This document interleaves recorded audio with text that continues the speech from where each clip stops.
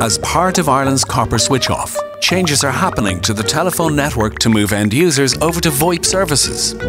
Work began last year, and local exchanges are being upgraded monthly with MSAN technology to support newer services. When 90% of customers in each area have switched to digital services, the remainder will be incentivised to do the same, and full withdrawal of analogue services will follow 12 months later.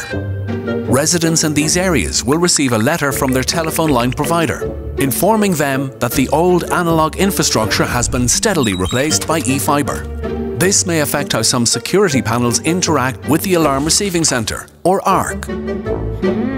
Some older security panels have suffered delays in sending an alarm signal and display the failed to communicate message while attempting to contact the ARC.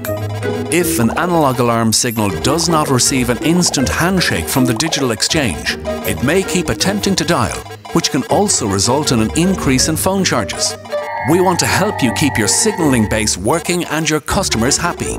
DigiAir Pro 2 has been specifically designed to be the ideal mobile upgrade for digital communicators and offers an abundance of benefits. It's cost-effective, easy to install, ideal for replacing single-path systems that rely on an analogue phone line, uses a 4G World SIM to send its signal, and is also supplied with a network-diverse standby SIM. You can't say fairer than that, really, can you? To find out more about DigiAir Pro 2, please visit our website. CSL. Connected, Secure, Live.